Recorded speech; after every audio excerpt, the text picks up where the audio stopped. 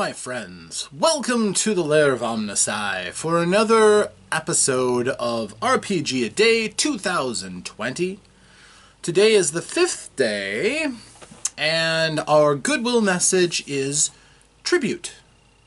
Now, tribute, of course, means one of two things. It's either a noun, meaning it's a gift or a show of admiration and respect. Oftentimes as someone who is of, substantial stature of some way, shape, or form. Or it's the act of showing respect. So it's either the gift or it is an act. You can perform a tribute to someone, or you can give somebody their tribute. And in this case, I think that it's appropriate to have a certain level of respectfulness and awareness of what makes the different things in our hobby so awesome.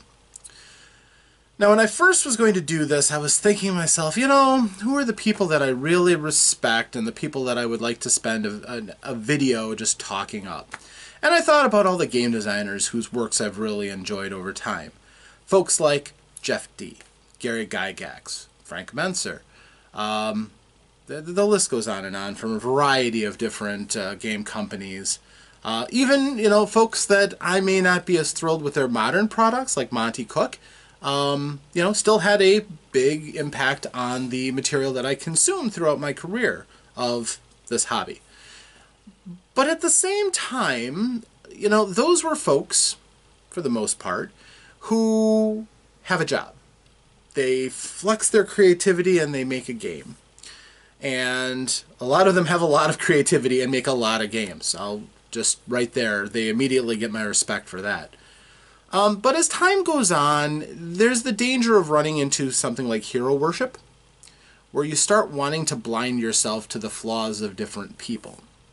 And you have to remember that people who you look up to are people. They're humans. They can fall far short of your expectations and hopes and dreams and desires. And that is often why when we come across somebody who has done something bad and they're somebody that we held in a certain amount of esteem, that esteem can turn to rancor really quickly. You will be outraged possibly by, how could they do this? I thought this person was a really cool guy. And it'll make you sadder than anything. Now, that's happened, and I think that the blind hero worship especially can be rather dangerous. But actually, I think far more what has touched my life and the kind of people that I would rather show respect for. Although, don't get me wrong, although the different people who've made all these different games, I still have a ton of respect for. The Gary Gygaxes and Skip Williams and Monty Cooks and of the world made some great stuff, and I'm grateful for that stuff. To be able to read it, to grow from it, to become a better gamer by the example of their products. Yeah, that's cool. That's awesome. But really, what I would rather spend a segment talking about would be the players that I've had. Now, because I don't want to leave anybody out, I don't want anybody to feel like they didn't measure up, I'm not going to mention names. Because quite honestly, when it comes down to it, sure, there are people who have unequally contributed to my games, contributed to the way that I play, and have shown me sometimes different ways of playing and enjoying this hobby. And there are some people who have, admittedly, held me back in some ways. They made games less enjoyable or gave me extra stress than I probably needed at the time. So I'm not going to name any names. There are some people, definitely, that I elevate to the top of the list. I can put 4 people at the top very easily. The 4 most influential people.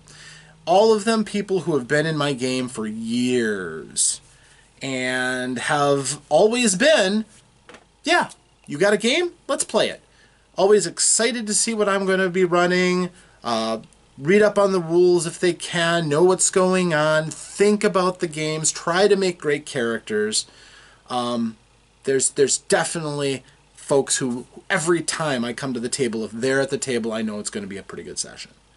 Even if sometimes the rest of the group drags them down a little bit, they'll try. They'll put out their best effort. And that's awesome. That's awesome. You guys really are what fired my inspiration and keeps the drive for me going. I can also say that at almost every point in my gaming career, except possibly the very earliest, before it was even a career, back when it was just good reading material, I always had one of those people hanging around who were in my group who, kept me so inspired. And that's, in my mind, essential to my growth and development. Now, I've played groups without those folks, and in the groups that I was with, that's the vast majority of the other folks that I've had at my table. That includes people with very little experience, but still can rise to an occasion and make great decisions and make great choices. That includes the quiet folks who like to sit off at the side and not get embroiled in the humor and the hilarity of what happens. They prefer to play a role that can be more withdrawn and not necessarily need to contribute as much. But when they come to the fore, it can be startling the impact that they can have, bring their skills to bear, and, in my mind, doing a heck of a job. These are the kind of people that make up the vast majority of games. And every single one of them is special in their own way. They aren't bad. They're often less experienced, maybe a bit more introverted. Maybe they aren't as interested in a full-on role-playing experience. They're more interested in a tactical game or something that's very, very light when I'm doing something a little more serious. Something like that. And that's fine. Without folks like you, I wouldn't have had groups big enough that I could have had the experience of role-playing in, so I have to recognize you. Again, I'm saying this like I expect most of these people to kind of know. If you were one who was really held in high esteem in my group, and, we've talked about the game at length and things like that, then I think you know where you fit. Now, if you are not one of the top, don't feel bad. You are a great player. If you came to my table more than once as a one-shot, you probably had something that I enjoyed. And even if I didn't personally invite you, say I was running a pickup game and you showed up, or I did a con game and you were there, I didn't have maybe the time to appreciate everything that you brought, but you didn't turn me off. There are very few people that I've ever had play at my games that left me with a worse experience than I got. At worst, I was nonplussed. At best, you connected with me in a way that I enjoyed and wouldn't have minded you being more of a regular part of my group. But, maybe you're from a different country, or maybe circumstances wouldn't work that way, or something like that. But nonetheless, I appreciate every single one of you, even if I can't even remember your names anymore over all this time. But realistically, most of my best friends I've gotten through gaming. And anybody who's on my friends list, 90% of you, that is the folks who aren't family, which I don't have very many, are friends of mine that I've made through gaming or some connection that way. So, hey, appreciate and love all of you. You've made this a long and very rewarding hobby. At the very bottom are about maybe 4 people, and I didn't bother to remember your names, that you deliberately showed up and made problems. Yeah, it happens. But like I said, over all that career, there's only maybe 4 people that I've ever had that I wished weren't in the game. That's an amazingly small number, especially if you go to some of these sites and somebody will post a rant about how this story about how this DM wrecked their game or these players wrecked their game. I honestly haven't had that experience very often. Part of it is because I'm an experienced DM and I know how to roll with punches that some people can throw. Fine. Oftentimes just clashing of personalities. I don't consider that to be a bad player, just sometimes you just don't mesh with a person.